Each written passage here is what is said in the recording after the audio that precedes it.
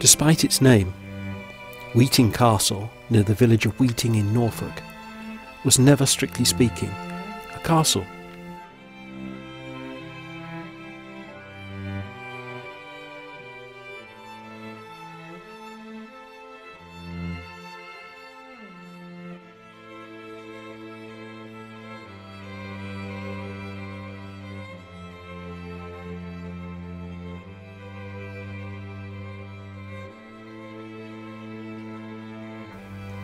The ruins are instead of a three-storied manor house built by Hugh de Plaize in about 1180, ostensibly to demonstrate the wealth and power of the de Plaize family.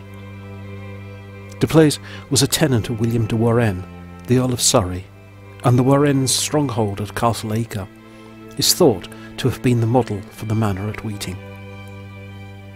Excavations at the southern end of the site have uncovered ditches, burnt daub, post holes, and pottery from the settlement of the Anglo-Saxon period. The ruins are of a large hall and an attached two-storey chamber service block, which contained a pantry and a buttery, and a passage that led through to an outside courtyard. Excavations have revealed a freestanding kitchen and a boundary wall shielding the courtyard from the view of important visitors. At the other end of the hall was a taller three-storey chamber block. Above a vaulted ground floor, probably used for storage, was a suite of private chambers with a mural fireplace. To the rear of these chambers was a latrine block, containing 3 cubicles, which drained into a room at ground floor level. This would be regularly cleaned through a small door near the moat. The rectangular moat that surrounds the manor was added in the mid-13th century. The manor remained the possession of the de Plaize family until 1390, when it passed by marriage to the Howards, the Earls of Norfolk, and was promptly abandoned and left to fall into ruin.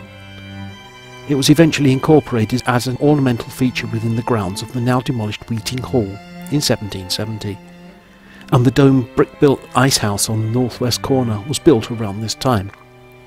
This was brick construction covered with an earthen mound. It was built to store ice taken from the moat in winter. Weeting Manor is now owned by English Heritage and is open to visitors.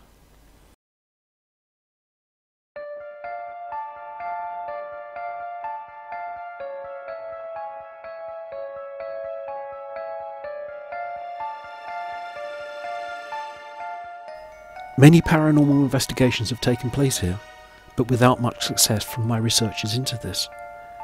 Perhaps because the more intact but later period ice house seems to attract their attention for some unknown reason. Indico Paranormal investigated there in 2014 and captured possible footsteps and a male disembodied voice. The video is available to watch on YouTube. I went to Weeting as a 6 or 7-year-old with my parents on a holiday to Norfolk in the late 1960s, and spent the time there running around the ruins, quite oblivious of anything of a paranormal nature.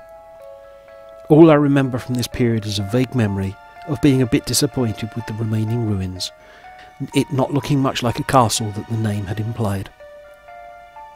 I wasn't to return to this place until the mid-1980s, when, having been to the remains of RAF Methwold, and on my way back to Thetford, I decided to revisit Weeting Castle en route.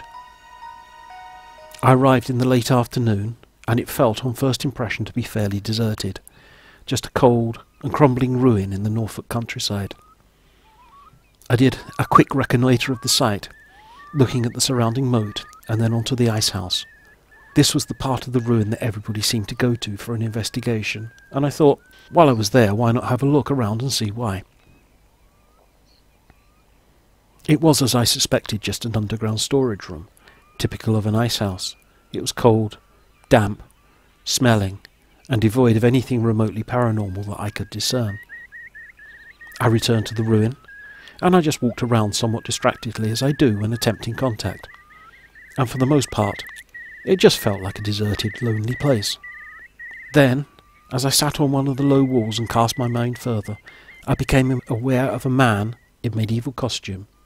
Not armour, but robes and furs. The furs were brown in colour and his arms, in a yellow material, poked through the fur. In truth, I really don't remember too much of the detail, as the contact was tenuous, and it was over 30 years ago.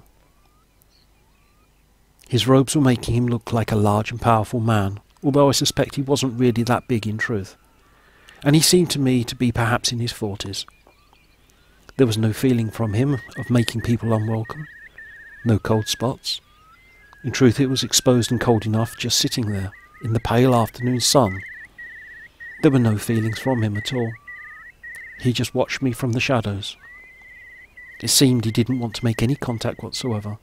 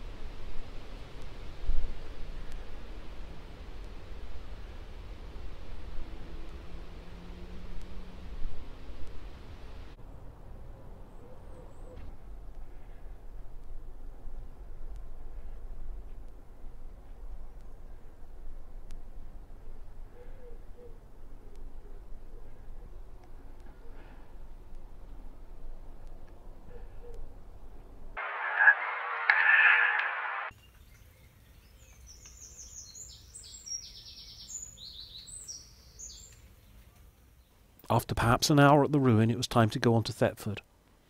But that, and my visit to RAF Methwold, are stories for another time.